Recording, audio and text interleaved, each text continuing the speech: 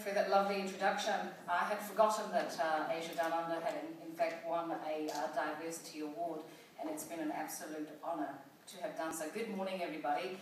I'd like to acknowledge Dame Susan Devoy and all of the honoured guests, and I have to say I too was a fan of your amazing sporting prowess, and now as the Race Relations Commissioner. I thank the Human Rights Commission for the privilege of speaking at this year's Diversity Forum on behalf of the Minister for Ethnic Affairs, Honourable Judith Collins. She was unable to be here today, but sends her greetings and best wishes for the forum. And congratulations to the Human Rights Commission and those who have put together this forum. Given the breadth of the topics that will be explored today, I am sure that everyone will leave enlightened, challenged, and inspired. The theme for this year's forum is My Dream for Aotearoa New Zealand, and that's a huge topic. And I think Mr. Jadura, where is he? I can't see him right now, at a community function asked me to sign one of those things, and he actually knows what my dream is, because it is exactly the same as it always has been. My dream for New Zealand can be summed up in a single word: belonging.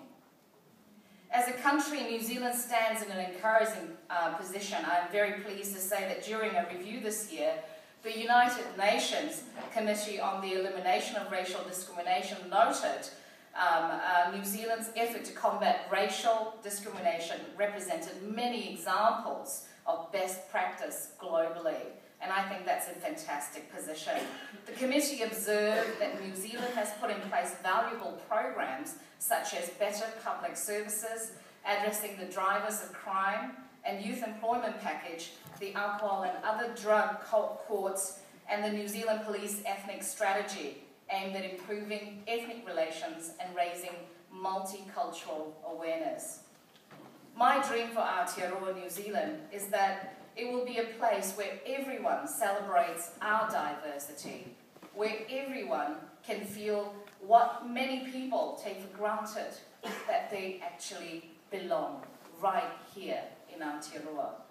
My dream is that people who look different, like me, sound different, or believe different things will not feel excluded, that they will not feel unwanted, will not feel like they're second-class citizens in their own country of choosing.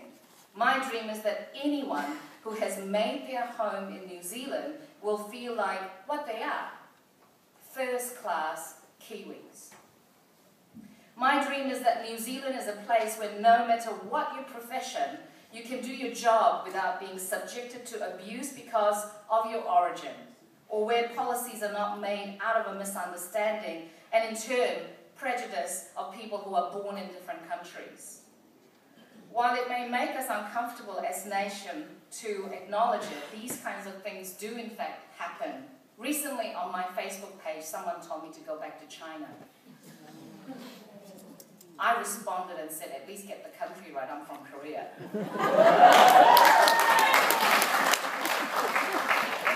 It is the ignorance of people that we have to actually challenge. Here's something that such people may not have considered. 101 years before it was made the second official national anthem, God Defend New Zealand was such a popular poem that it was set to music so people could actually sing it. The second stanza of the poem paints a picture of a nation of people of every creed and race, united in asking God for protection from dissension, envy, and hate. It makes me very proud that such a verse is included in our national anthem, that for the past 137 years, one of the most popular songs sung in New Zealand is a song that presents racial and religious harmony as business as usual. My dream for New Zealand is that the New Zealand of our national anthem will become more than just an idea. It will become a real place.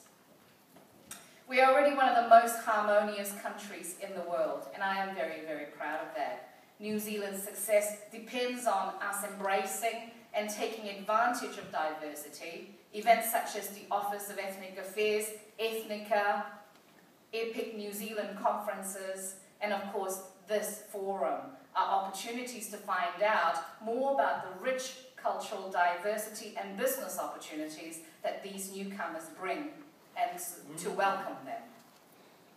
A great statesman once said, and I quote, "Some people dream of success while others wake up and work hard at it." It was Winston Churchill, the other Winston, the one that I quite like. Not the one that makes me feel like I don't belong here.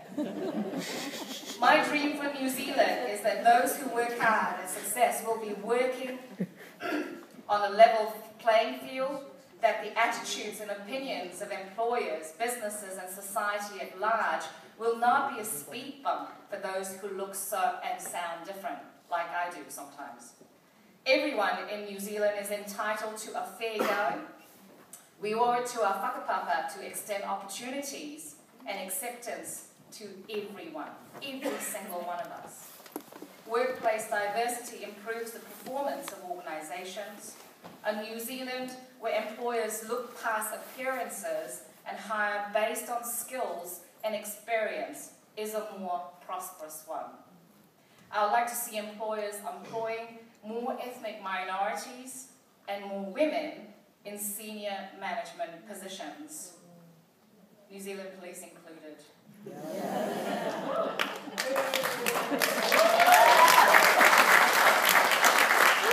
And I'm not just picking on New Zealand Police, I love the police. And I'm not talking about man here either. Sorry, was that a little bit too political? Not only that, I would like to see more ethnic minorities and women applying for these positions. Often ethnic communities and women don't do that, and we need to encourage them and make it possible for them to stand up and be counted.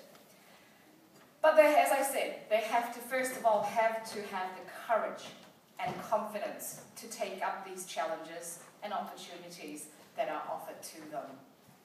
My dream for my son is that as he goes through his education, he has the same chance of success as any other Kiwi.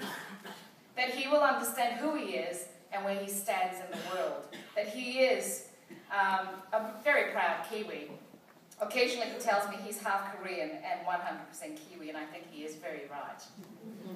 This is my dream for all New Zealanders. And he sort of doesn't know that, but I would like him to become the first Korean All Black in New Zealand. Later on today, there will be a session on diversity in government. My dream for New Zealand is that one day, Parliament will reflect more closely New Zealand's diversity. It doesn't at the moment, and my dream is that it will. I would celebrate the first African, Vietnamese, Cambodian, Tongan, any diversity that we can add to Parliament would be an improvement that is now. That one day we will have a Prime Minister from an ethnic minority, and that it won't be an unusual thing, that people won't look at it and go, what's that about? That we are all New Zealand. If Auntie, yes I'm Auntie age, if Auntie, who did not speak English until I was 15, can become a member of Parliament in New Zealand, every single one of you, youth, can become Prime Minister of New Zealand, regardless of where you come from. I will leave you with this thought. 50 years ago on Wednesday, Dr. Martin Luther King told the world his bold and ambitious dream.